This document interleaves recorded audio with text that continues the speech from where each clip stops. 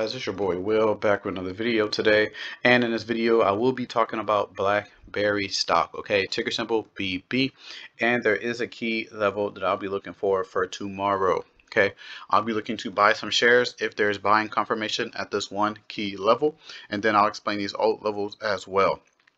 So make sure you guys smash the like button, subscribe, turn on those post notifications so you don't miss any updates. I do post every day around 5 p.m. Central Time, so you always know when to come back, okay? Now don't forget to join the YouTube memberships. It'll say it's the first link in the description. Go ahead and click that and join. About $4 a month. If you just want to support the YouTube channel, you like the videos that I make and the key levels that I give you guys to look forward to every day in the markets, okay? So make sure you join that. Now, all these are old levels, okay? These are old resistance levels, but since price is lower, we're going to take these off, okay? We want our charts clean. Old buying level 1220, this acted as a support. As you can tell, look how many times it just traded all through there, right? So we'll take that off, show no buying pressure. This was a support level around 1160. Came close to around here, around 1170, quickly rejected it, but fake buying pressure, stalled out, finally broke it today. So we'll take that level off as well. Now, this level right here, this was a level that I was watching, but we're gonna redo something with that level. Okay, so all new levels right now on BlackBerry stock. I think the resistance level, let's zoom in a little bit. This is a 30-minute chart, by the way, so every candlestick is 30 minutes. I think resistance is around 11, I would say 1190.